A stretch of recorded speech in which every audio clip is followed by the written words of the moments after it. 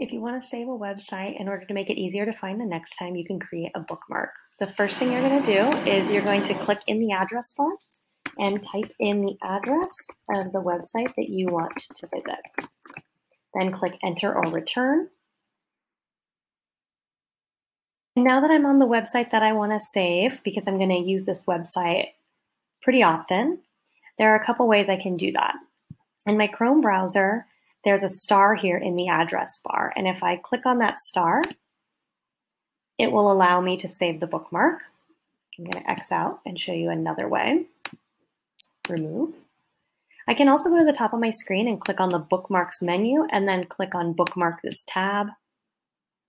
And from here, again, I can save the bookmark. In this bar that says name, I can give it a little bit shorter name if I want to. I'm actually going to do that. I'm going to delete this and just say CUSD Student Resources. And then here I can select where that bookmark's going to save. If I wanted to save here on what we call the bookmark bar on my browser, then that's what I'll select is bookmarks bar, which it already says here. If I don't want to save it here, if I want to save it in a different folder, I can do that as well. And I would select other bookmarks and then click done. So here's my newly saved bookmark.